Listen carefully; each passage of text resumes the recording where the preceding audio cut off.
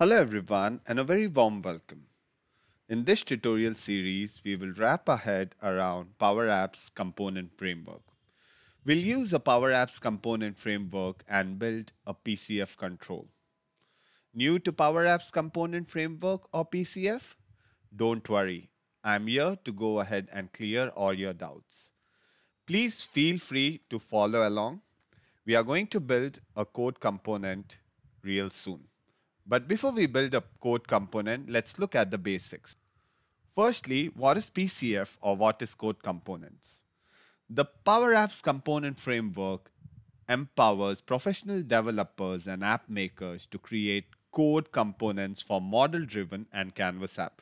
I'll again repeat, code component for model-driven or Canvas app. Now you'll say, Clavin, Power Apps is a no-code solution. Why are you talking about code? Yes, it's a no-code solution, but behind the scene there is code. And we are going to write controls which are complex and which can help other power users build Power Apps better. Okay? So don't worry, you don't need to be an expert. You need basics of JavaScript and HTML to follow along this tutorial. That being said, code components can be used to enhance users working with data or forms, views, dashboards, and Canvas app screen. This is getting started, so we'll focus on Canvas apps. We'll build a component for Canvas apps. So that being said, what are the advantages of a code component? First and foremost, seamless server access via web APIs. So if you're working with model-driven apps, web API does the real magic. You can query the data from the forms. You can do multiple things using the web APIs. Secondly, it supports modern web practices.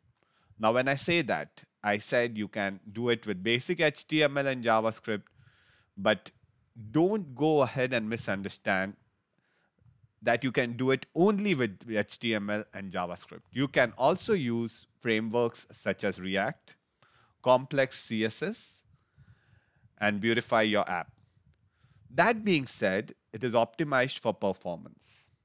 You don't have to do a whole lot of things to optimize performance for the Power Apps component framework. It is built in.